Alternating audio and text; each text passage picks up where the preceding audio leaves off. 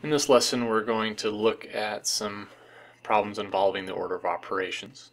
And so just as a quick review from what we learned in Chapter 1, remember that the first thing we'll do in any situation is parentheses or any kind of grouping symbol at all. Second thing is exponents. Third thing is multiplication and division. And the fourth is addition and subtraction. And since we have numbers 3 and 4 with multiple operations that are tied with one another, remember that the tiebreaker is to move left to right. If you have, say, both multiplication and division happening, just move left to right. So let's take a look at this first example here. There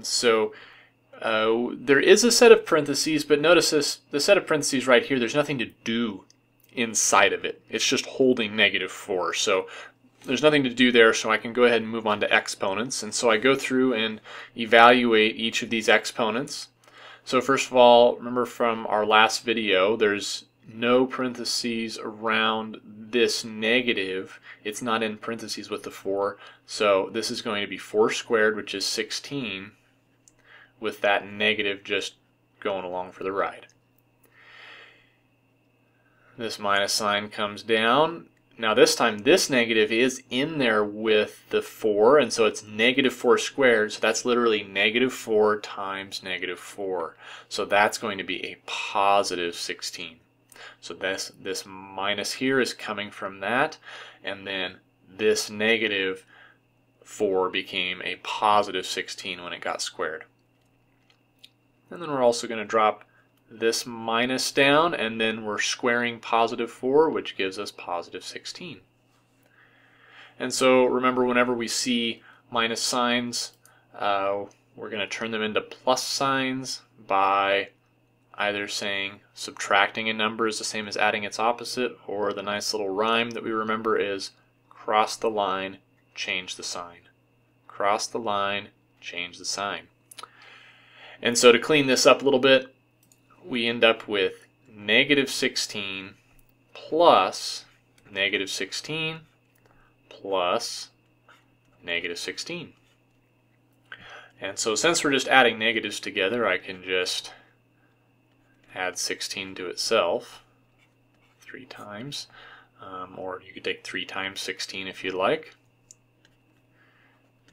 So we end up with 48, but of course since they're all negative, the answer is -48. Looking at this other example here, do remember that a big division bar is kind of like a grouping symbol in itself. It means you need to do everything on top and everything on bottom first, and then at the very end divide.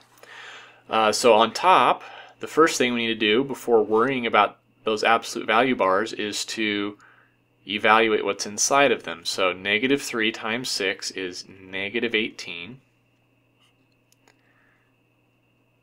And on bottom, the first thing I need to do is, well, we have multiplication, we have exponents, and we can see that exponents come first before multiplication.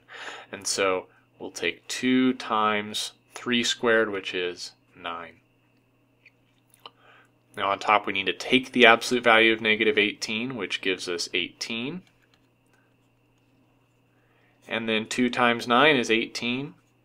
And then finally we know 18 divided by itself is just going to give us 1. And so that's our answer to this problem.